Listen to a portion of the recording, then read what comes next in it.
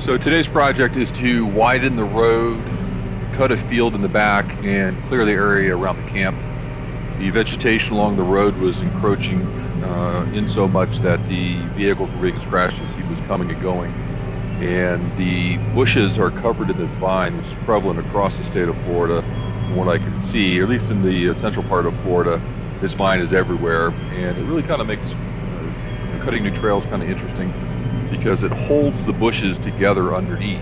And even when you cut the bushes at the base, the trees tend to stay in place, the bushes tend to stay in place, so you've got to go back and raise the cutter, drop it down on the vegetation, hopefully pull the vegetation down, and then put the cutter all the way to the ground and then grind it up and kind of repeat that process.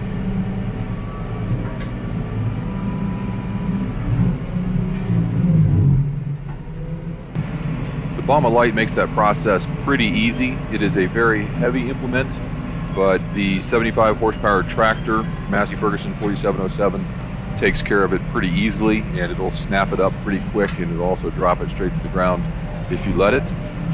The interesting part, or the part that I'm really trying to pay attention to, is what am I backing into? A lot of times the vines and the heavy bushes will hide things, and predominantly what I run into is palmetto stumps.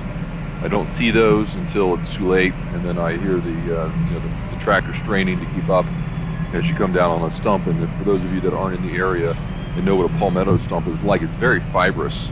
It's not like traditional wood where you can take a chip out of it and it throws it away. It's actually a series, or like an entire bundle of fibers that is very hard to cut for some particular reason. It just really holds together well, and the cutters are noticeably slowed down when you drop down on top of one of those, or when you're slicing into one of those. The other thing is that sometimes the bushes that I'm backing into might be 12 to 15 feet tall. There could be a pine tree hidden in there, and as fast as this thing will cut through trees like you're seeing here, sometimes you can cut a tree that you don't intend to cut, and if the vines will hang on to that tree, so the push bar doesn't allow the tree to get pushed in the opposite direction, that tree can fall towards the tractor, which I have had a smaller tree fall on the tractor by accident. But backing into that kind of vegetation, you really have to be looking above the vegetation to see the trees that are sticking above vegetation before you back into it. The other thing that you can do is you can simply cut down trees or wound trees to an extent where they're going to die, and the homeowner may not like that.